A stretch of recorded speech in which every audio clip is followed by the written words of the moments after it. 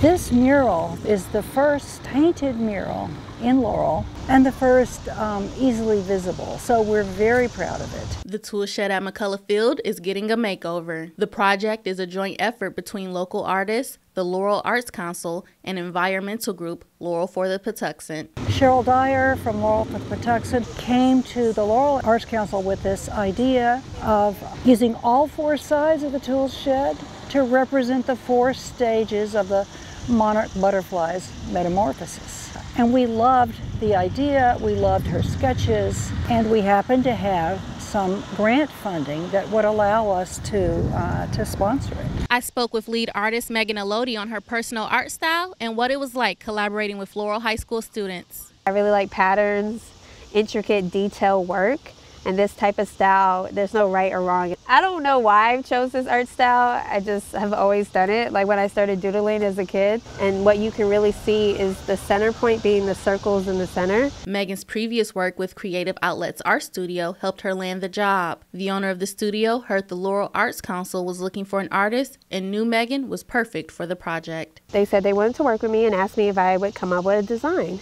and it just went from there.